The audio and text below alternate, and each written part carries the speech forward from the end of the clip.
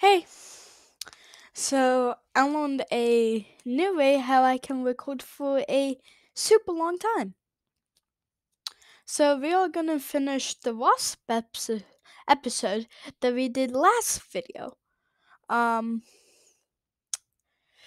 and this is episode 013.2, made by me, National Random News Service. Yeah, but okay. Also, guys, I'm sorry if I don't record in the next few days because I'm working on a super cool video that I hope you guys will enjoy. So stay tuned by hitting that subscribe button. So yeah, go. Why haven't you done it yet? Why? I'm looking at you, Jimothy. Why haven't you done it? Okay, now we can go on with the video. Thank you, Jimothy. Well, I guess I can't do it for long. Cause yeah. Well, other wasps like Agilea, Multipicta, and Vespula germanica like to nest in cavities that include holes in the ground, spaces under homes, wall cavities, or in lofts, like the tarantula hawk. Go check out last video. While most species of wasp have nests with multiple combs, some species, such as Apiophlasema, only have one comb.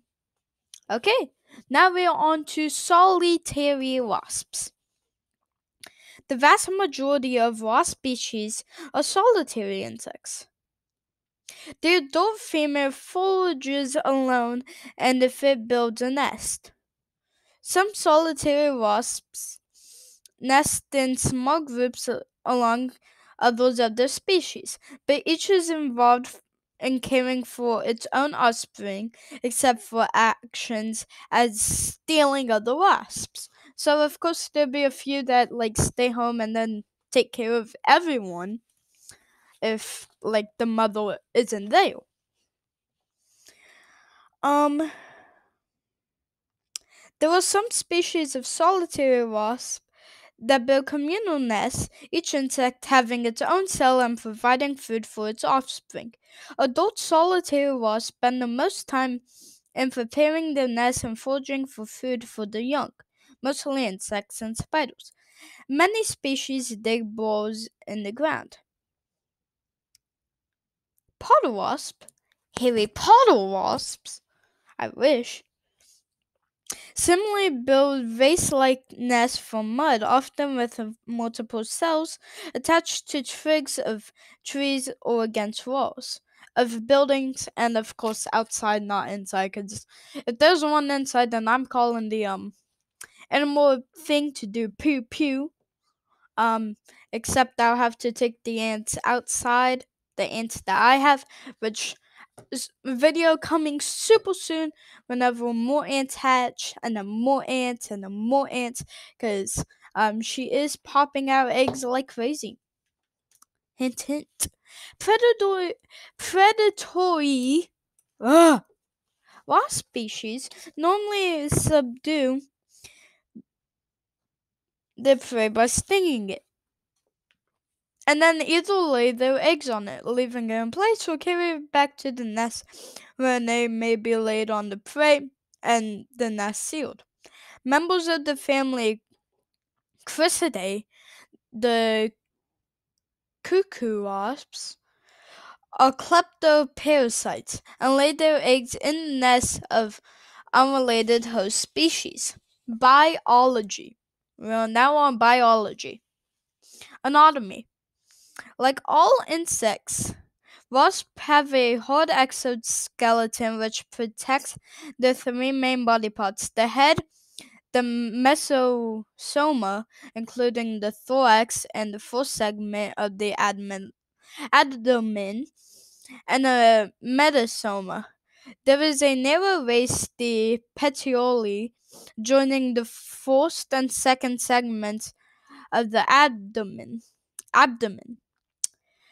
The two pairs of the membranous rings are held together by small hooks, and the forewings are larger than the hind ones. In some species, the females have no rings. In females, there are usually a rigid ovipositor, which may be modified for injecting venom, piercing, or sawing.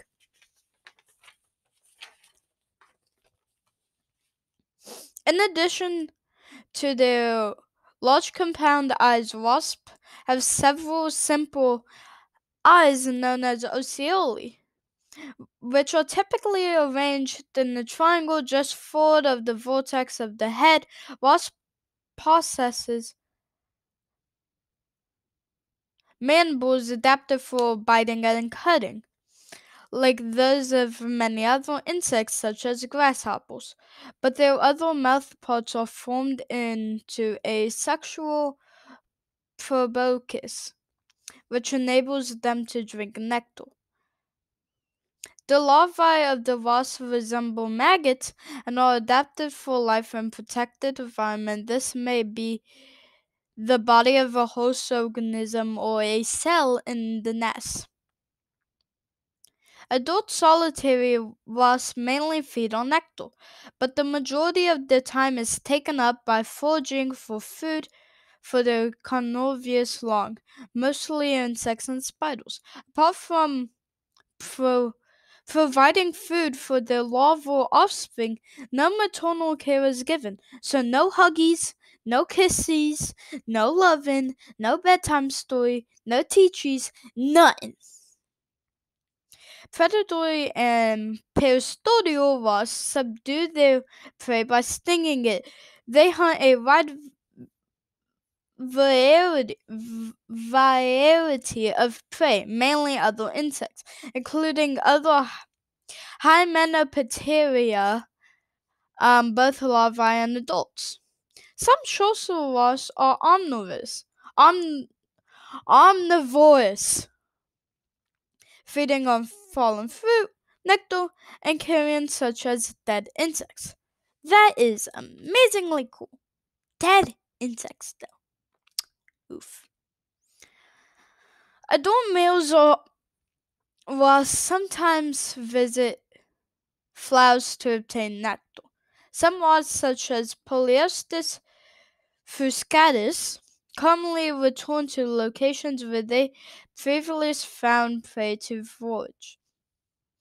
In many social species, the larvae exude copious amounts of salivary secretions that are avidly consumed by the adults. These include both sugars and amino acids and may provide essential protein building nutrients that are otherwise unavailable to the adults who cannot digest proteins. So, one, the adults love to drink the baby spit.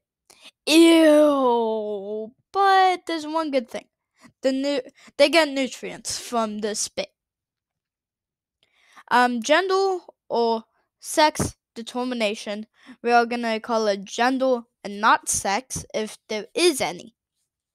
So, therefore, under most conditions in most species, wasps have complete voluntary control over the sex of their offspring, gender of their offspring. They can make a girl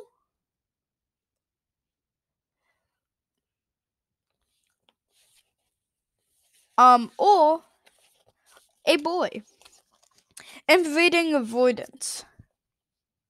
Females of solitary wasp peristoid venturicans nestkins can avoid mating with the brothers through kin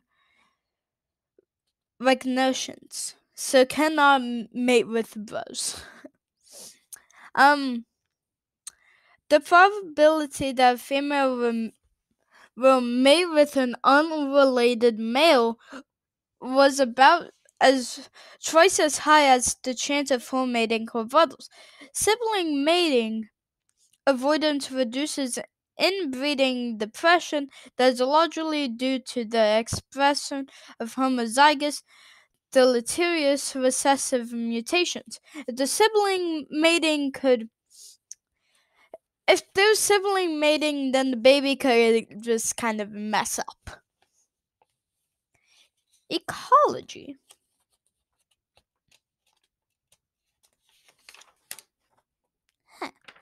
Ecology.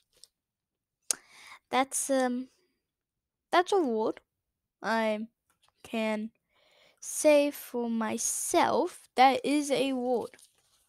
Okay, so guys, I only have a few more minutes, so I'm just gonna finish as pollinators. I'm so sorry, I thought I could finish this entire thing, but I guess there's gonna be 3 episodes. But next episode, we're getting through this entire thing. While the vast majority of wasps play no role in pollination, a few species can effectively transport pollen and pollinate several plant species. Since wasps generally do not have fur-like covering of soft hairs and a special body part for pollen storage, a pollen basket, as some bees do, pollen does not stick to them well. See the bee movie to understand the pollen and all that. However, it has been shown that even without hair, several wasp species are able to effectively transport pollen, therefore contributing for potential pollination of several plant species. That is amazingly sick and ain't cool. Pollen wasps in the subfamily Myrconi gather nectar and pollen in a crop inside their bodies rather than on body hairs like bees, and pollinate flowers of Penstemon and the wattle leaf family, Hydrophilicaceae. The Agonidae fig wasps are the only pollinators of nearly 1,000 species of figs. Okay, so guys, I think that has to wrap up with this kind of video, you could say. So yeah, hope you guys enjoyed.